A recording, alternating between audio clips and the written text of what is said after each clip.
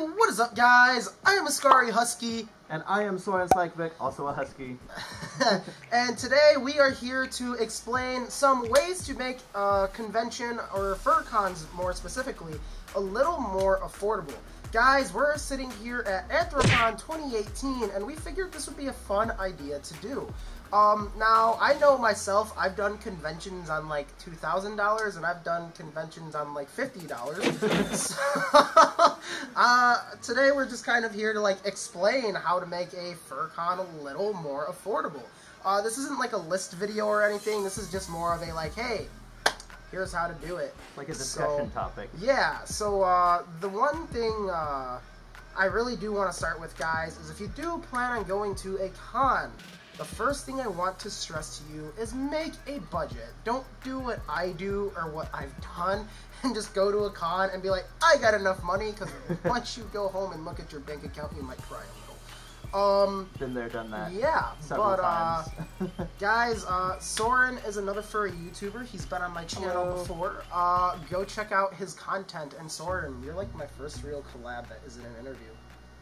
You've collabed with Majira that like wasn't an interview though. But that was on his channel. Was it? Oh. So Soren's like my first real collaboration. So if it's like a little weird, or I'm like weird or don't know what to say, that's why. But yeah. This is my first real collab too. Hey, look, collab virgins. The first, I want to say, like one of the best, probably good ways to make a con a little more affordable is food. Oh yeah. Food. Don't go out to eat for every meal. Just don't. Going, especially in, oh my god, okay, so even though Anthrocon gives you the little things to, you know, help make restaurants a little more affordable, going out for every meal is really expensive. So let's say you go somewhere and it's a sit down, and it's like, what, 20 bucks? 20, 25, 20, 30. 25, you gotta leave a tip. Now, if you do that like 3 or 4 times a day, or me, like 6 or 7, that adds up really, really fast. You know what I'm saying? Yeah, if you do 4 meals at $25 each, that's $100 that you could have spent on something else. And that's excluding a tip. Not including the tips. That's assuming, like I get there's a McDonald's a block away from the con, but come on, what the fuck? Who wants that shit? I work at McDonald's. I can't stand it. I'm so sorry. So at BLFC, were you at BLFC? I was not. Okay. So at BLFC, there's a Walmart right across the street from the hotel. And when we were there, when I was there at least, we went to the Walmart, we bought a loaf of bread for $3, a block of cheese for $7, and condiments for another $4, I think. It was like a total of $12 or $13, and that fed our entire room for the entire con. Shit. Yeah, so don't go out to eat all the time. Like, it's totally okay to go out to eat, but, you know, don't do it for every meal. My biggest tip, too, if you're going to a convention, not every hotel has a refrigerator in their room. That is I true. found that out the hard way last year. Oof. Yeah. When I got to Kian's room Sunday night, the week before MFF, because I was already at MFF the week before, even though I lived 20 minutes away. Don't blame you. Not every hotel has a fridge. So the one thing I'm gonna like really, really recommend is if you're going to a con and you plan on bringing something that's either A, frozen, or B, cold, if you have a suite, don't worry about it. I guarantee you have a fridge, a microwave, etc. But in a normal room like we are in the West End, a fridge is rare. I don't even think you guys have one. We do. It's right here. Okay, so you do. But like the West End has a fridge, but I know the Courtyard Marriott doesn't, and not every room in the West End has a fridge. And on top of that, none of the rooms have a microwave. So if you're bringing like Easy Mac or something, you're probably gonna have a bad time. Yeah. But like, maybe you really want to go to the con. You need to eat. Let's be honest. You're gonna be here for 2 or 3 days, depending on, or if you're me, a week and a half. Right. I'm doing this one like short, so for me that's Thursday, Friday, Saturday, Sunday, Monday, and that's 5 days. FAU last year in August, it ended up getting cut short on accident, but we were planning on staying in DC an extra week to go see like all the stuff in DC. Okay. And we didn't because some personal stuff came up. I would say if you're gonna budget for food, give yourself probably $25 or $30 for like an out-to-eat meal, a fancy meal. Give yourself, if you plan on going out to eat every day, like I have, and I'm kind of doing this con, give yourself a minimum of $30 per meal. At least, yeah. At least. And don't live off the con suite. Yes. I did that once. My friend Spunky went with us to a con one year on business per diem. Like, she was in the town for business, I think, and she was getting like $60 a day on her per diem, and that was just enough for her to be able to afford to go out to eat. So I would say if you're going to go out to eat every day, budget at least $60-$70 because it's going to be expensive unless you're eating at McDonald's, and nobody wants to eat at McDonald's for every meal. Fuck McDonald's. Definitely budget for food, but if you're really like a tight budget and you really want to eat, bring yourself some bread, jelly, cheese, or meat, or yeah, peanut butter and seriously jelly goes a tight long ways. budget, maybe ramen. I mean, you can go to Sam's Club, Costco, get what, like 30 or 40 of them for like $5. Yeah. At BLFC, Nos found it was cheaper to buy a microwave for his suite that didn't have a microwave in it. Or I don't know if he had a suite, but he bought a microwave and he bought ramen, and it was cheaper for him to buy the microwave and ramen and feed himself for the whole con than go out to eat every time at the con. And another thing I will say too is the nice thing about eating and not having to go out to eat at a con is you're missing less of the con. Yeah. Because if you have to go out to eat, sometimes you have to wait for a table, then you have to wait for them to make your food. You can be then in there for upwards of an hour. You can easily, minimum, an hour. And it can be a social event. Definitely. If it's a social thing, do it. For it, yeah. But here's the thing. Every time I've gone out to eat, even though I go out to eat a lot of the meals, I'm going with someone. It's not a, hey, I'm hungry, I'm feeding myself. It's a, hey, want to get food? Yeah. Let's do it. It's, you know what I'm saying? Yeah, I haven't gone out for food by myself at all here, I don't think. Every single time I'm with at least one or two other people. Yeah. So outside of food, I want to say like another really good way to save for a con, and this is going to sound really crazy, especially if the con is like really far out. Pre-reg. Yes, pre-register. Pre-reg as far in advance as you can. If reg opens a week from now from the con you want to go to like a year from now, reg. Do it! Just do it! Yes. I forgot to pre-register for Furlandia, and it cost me almost 150% of what it would have if I had just pre-reg. And like, don't do what I did. Just do it! Because I ended up not being able to get a sponsor registration like I always try to do because I like to get the t-shirt and stuff. And then I never got the con t-shirt from Furlandia. So and it's like if you want merch, like that's another good way to save money. Like let's say you want the merch. Sponsor, pre-reg as a sponsor. Because if you pre-reg months out in advance, you're saving a lot of money. They even say that like all like MFF site, Anthrocon, Indie FurCon. I actually haven't regged for Indie FurCon yet. You should probably do that. I have a suite and I haven't regged. I have a suite, or I have a room for Denver, and I haven't pre-regged yet for Denver. But and like I know it closes in a week. I'm like, fuck. But it's like pre-reg as far in advance because it makes it cheaper. Now maybe you don't have the money, sure, but try to put that money to the side if you know for a fact you're going to the con. Yeah. Because regging on site, two things. If you reg on site, that line is going to be ridiculously long. Especially at big cons. A ton of people go, and if you're like MFF last year, they might have to turn you away. Yeah. Because MFF filled up completely. So... yeah, at Furlandia, our attendance was like 1,400. Not a big con, it's like a medium-sized con. I was in the reg line for an hour and a half. Yeah, if you reg on site, so more than pre-regging saving you money, it saves you a ton of time.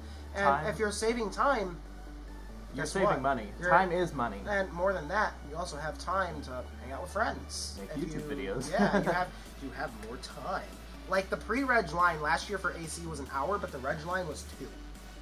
MFF, the pre-reg line was... The pre-reg line, I got in, I don't think I had to stand in line, actually. Okay, 4? Yeah, 4. My cameraman says 4. I trust the cameraman. So it was... I just remember the guy behind me in line was... Hey! And then by the time we got his stuff, he was like us. Like, It was that long. Yeah. But the reg line was 2 times longer. Oh, yeah. So if you pre-reg to a con, you're saving a ton of time, a really decent amount of money, and if you pre-reg as a sponsor, you're actually saving money on merch. Because if you want all of the merch they give you, that's a lot of money. And a lot of sponsors at a lot of cons, they give you a free meal. Oh my god, look, the last one! Free money! Free, Free food! But it's like, pre-regging and bringing your own food are two really, like, it sounds crazy to put out money for something you're not sure you're going to in advance. Oh, yeah. But it makes sense because it's cheaper.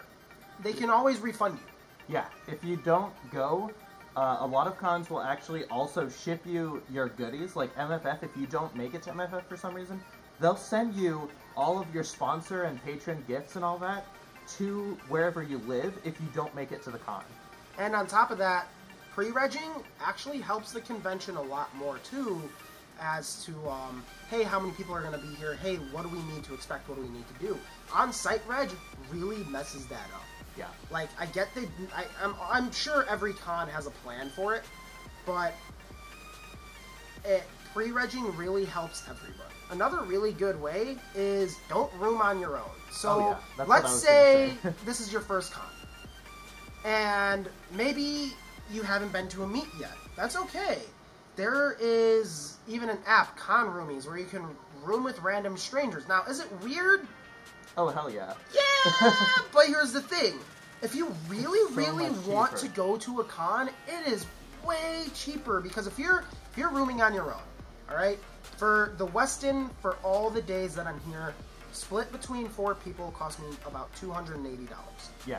For just myself. Now, if you're on your own, multiply that by 4. That's how much you're going to be spending on your own. You'll be paying upwards of $1,000. And that's excluding because I had to drive. Parking, yep. And if you really have to go to a con, I'll touch on this later, gas. Oh. Gas. And I had to rent a car to get here. I forgot to budget gas for BLFC, and I actually had to call my parents and be like, hey, can I have $100 so that I can get home and not be stranded in the middle of nowhere? That's not good. No, but my parents were very understanding, which was thank God. But honestly, bring your own food, pre-reg, room with other people. Now here's the thing: maybe you're rooming with 5 other people and you're the 6th person. If it's really bringing down the room cost, and I'm not condoning this because a lot of hotels don't like no more than 4 people. Yeah. But they kind of give you leeway with 5, and both beds are full. Suck it up, sleep on the floor, bring a cot, bring a mat, bring something. You gotta ask yourself, how bad do you want to go through this con? I slept on this pile of pillows right here last night. Oh, hey, your bed's nicer than mine right now. Especially with nice hotels like the Westin, there's like 5 pillows on this bed. Just ask your roommates for the extra ones, because let's be honest, nobody needs 5 pillows to sleep. Right. Throw the extra ones on the floor and use that as a bed. It'll bring your cost down. And on top of that, like, if you're rooming with someone who has a big, like, they got a single bed and you're only rooming with 2 other people, 3 of you, like, small cons are always cheaper. Oh, yeah. So if you're, like, last year at IFC when I went, the total room cost for all 4 days cost me, like, only $110. That's really good. Split between 4 people. That's so good. Indy FurCon was hella fucking cheap. Dude, I got a suite this year. It's going to be the same amount that I paid last year. Yeah. That's wow. Small cons, so if you want to really go to a con, I get you really want to go to AC or MFF. You really want to meet your favorite YouTubers, but big cons can sometimes be overwhelming.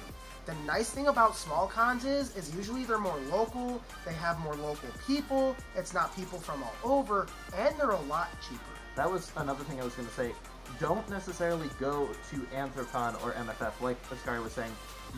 Sure, you want to meet the people that you look up to, your favorite YouTubers, your favorite fursuiters, but look around the local area that you live in, because I'd be willing to bet, unless you live in Alaska or like Hawaii maybe, there's probably a con in your state. If you live in Washington, you've got Anthro Northwest. If you live in Oregon, you've got Furlandia.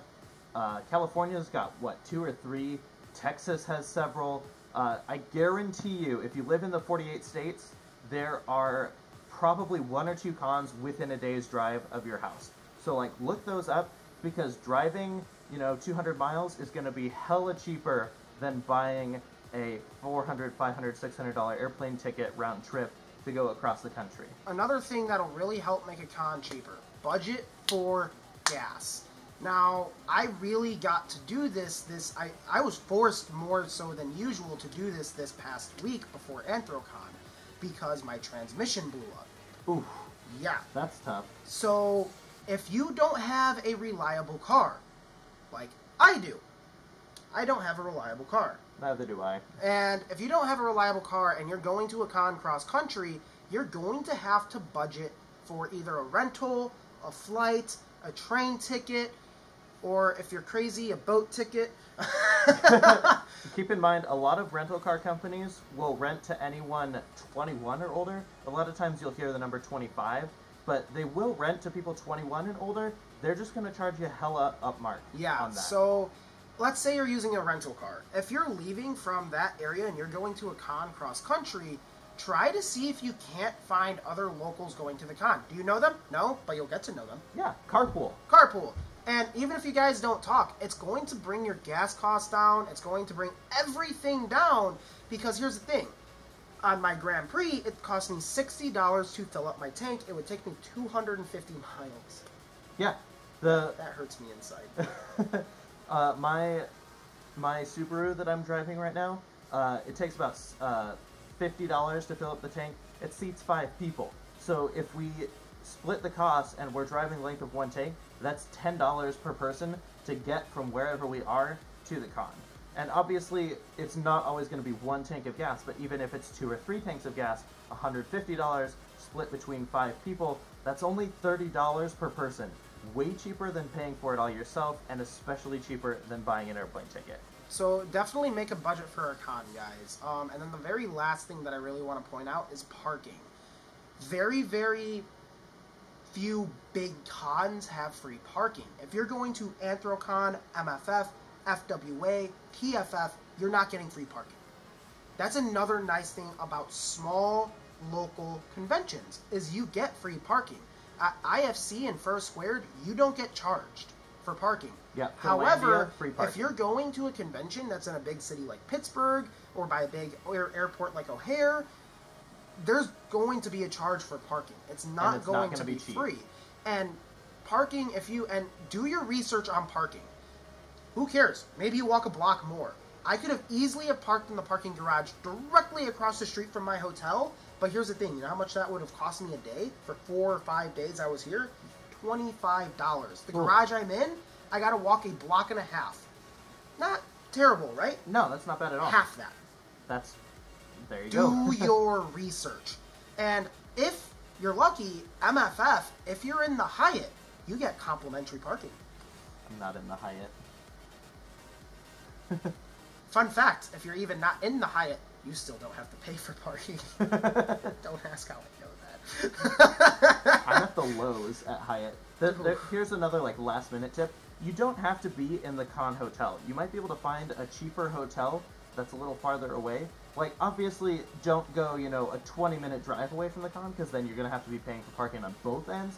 But, for MFF this year, I'm going to be in the Lowe's Hotel, which is about a 5-10 minute walk from the Hyatt and the convention center. And if you are like that hotel, if you are at a hotel that is just a decent walking distance, I can almost guarantee you, if you're at a con, there's a shuttle. Oh, yeah. So, if you really want to make the con cheap and you're going cross-country, maybe consider renting a car one way, so all you have to do is drop it off, not pay for parking, use the shuttle, budget, just budget for your con. This is just some tips. This is some stuff we've done. This is some stuff like that. It's only a few tips. We can't make everything perfect, but we can try to help. Guys, that was just some of our tips and stories. I know it's a little bit of a longer video, but it's something that I really wanted help. And there's a lot of stuff we didn't touch. Oh, yeah. But look at your day-to-day life. What do you need? What do you do? Do you go out to eat a lot? If you go out to eat a lot, great. If you don't, maybe budget to go out to eat a lot. Because, hey, you might bring food, but you're going to want to be social. Yep. Just be sure when you go to a con, do your research, budget, pre-reg. Because if you go last minute, you might not have enough money. You might look at your bank account and go, oh, I have X amount of dollars, get to the con, and then after the con go, oh shit, what the fuck happened? That's way too relatable. And I've done that. I've done that. But it's my BLFC. And it's like, how did I do a con on $60? Well, I'm going to close with this. How did I do it? I drove back and forth to the con every day. I found a local I knew in the area where I had to walk 15 minutes, but parking was free. I ate at home every day before I left, and once I got home and brought lunch with me. I didn't spend $1 at MFF 2016. All of the money I spent, the reason it cost me $60... Registration? Remember what I said? How much gas cost me? A lot. $60 a tank. Oh, yeah. All I paid for was gas. I didn't even go to the con. I regged. I pre-regged. Hella way in advance. Oh, yeah. I pre-regged way in advance. That'll do it. That con cost me no more than $60. And the best way to make a con affordable, and if let's say you're a local but you don't want to stay in the hotel, you don't have to. You don't have to stay in the hotel to go to the con. Yeah, at Furlandia... Just don't sleep in your car. Yeah. At Furlandia, it's a small con. It's at an airport hotel. The parking is free, and my house is 20 minutes away. So I had a bunch of friends over. I was like, guys, I've got a guest room. I've got an RV. Come stay at my house. It'll make it cheaper for everyone, and we can just, you know, share the money to carpool. It took us 1 tank of gas to get to and from the con every day. We ate at home several times. Our total cost for Furlandia was basically registration, a tank of gas, and that was it. Like, you can make these cons ridiculously cheap. You don't have to make them $1,000 adventures. Exactly. Like MFF is. So guys, for me. This is just our personal opinions. There might be other ways to save for the con, but the biggest piece of advice we can give is just budget for it. Plan for it. And if you don't have the money, don't do it. Look for your local cons, and hey, you might have a lot of fun. So guys, I just wanted to thank you for watching this video. Guys, this was Soren. We also did a video on his channel, so go check it out. It'll be linked or somewhere on, I have no idea. We'll probably put up one of the end cards. It'll be like an end card. I'm like so used to the interviews where it's like, get interviews here. I'm like, wait, no, it's like, give me a second. But guys, we also did a video on his channel. Go check out that video. That video is going to be tips on how to pack and what exactly you need to bring to a furry convention, especially if it's your first time. Exactly. So guys, I just want to thank you for watching. Go check out the video on his channel as well. Don't forget to sub on his channel. Hit his bell before you hit mine. He makes awesome content. He's really cool. Guys, I wanted to thank you for watching. And I wanted to thank Soren for doing this collaboration with me. Thank you. So, yeah. So guys, I'm Ascari Husky. I'm Soren Husky. And I'll see you guys in the next video. Don't forget to check his out. Don't check out Ascari first. He said ding my bell, but ding his bell. No, ding his. His. His. His. His. His. His. His. His. No. His. Alright. Okay. Bye.